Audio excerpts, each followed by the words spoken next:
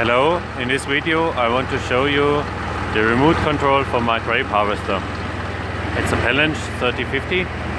The machine is controlled via hydraulics, and my 14-year-old daughter and I wrote an Android app with MIT App Inventor, and if I press the button up, the bin will lift, and so I can see if it will hit the trailer. I can control all 10 functions on the other page. I can lift the body, or I can put the steering left or right, so I can perfectly see if it will fit with the trailer. It works like this. The solid waves are down here, and normally they are controlled with the switch box in the cab. Here you normally control all the functions: the body of the machine, the steering, and the containers.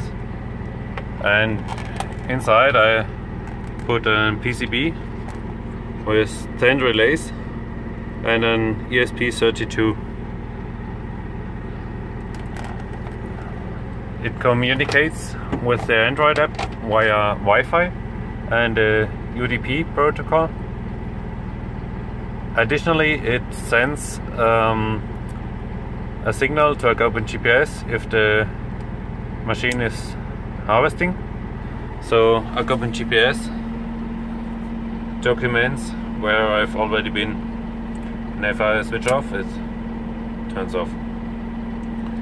So here you can see where I've already harvested, and it's very cool at night, so you can find the next row easily. Additionally, I put a camera for driving backwards here with the other smartphone, so you can look backwards and drive and see. Let's see how the PCB looks like. Here's a photo of the switch box. The PCB is down there. It's a little crowded inside. And this is a photo of the PCB. It's an older version.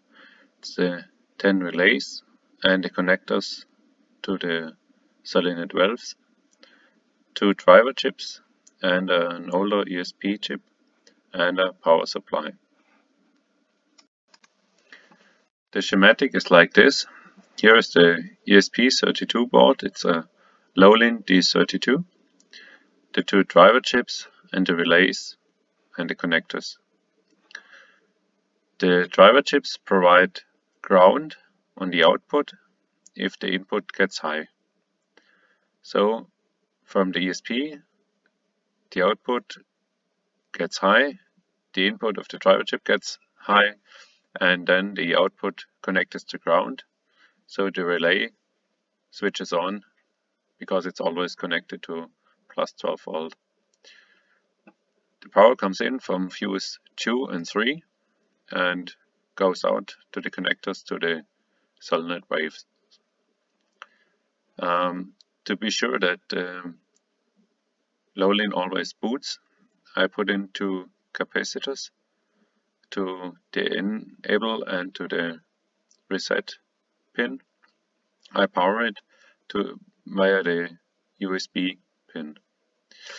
Here is a voltage divider to use it for the work switch.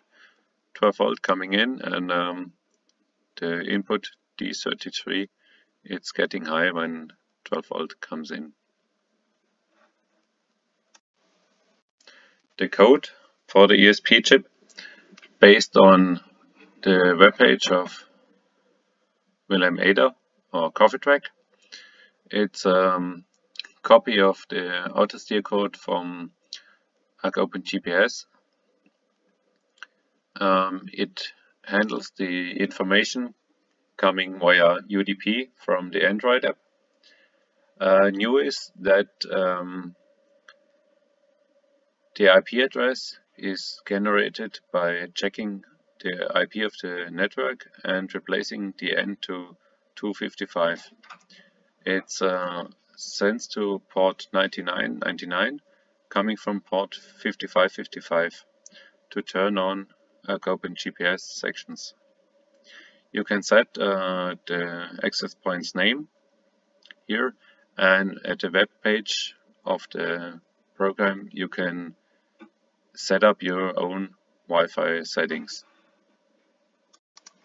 Let's take a look at the web page of the remote control.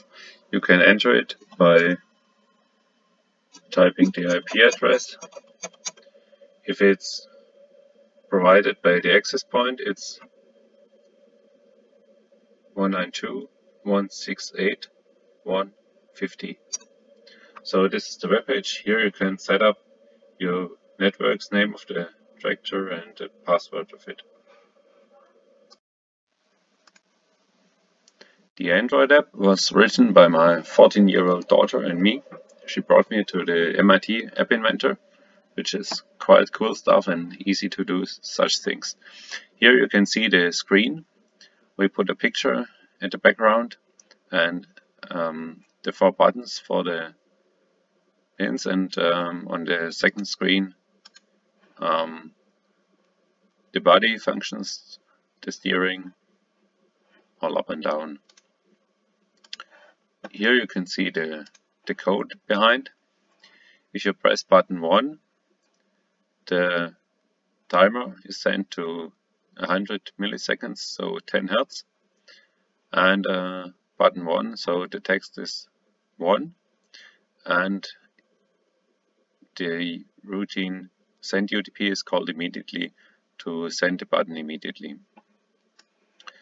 Calling the send UDP does following thing.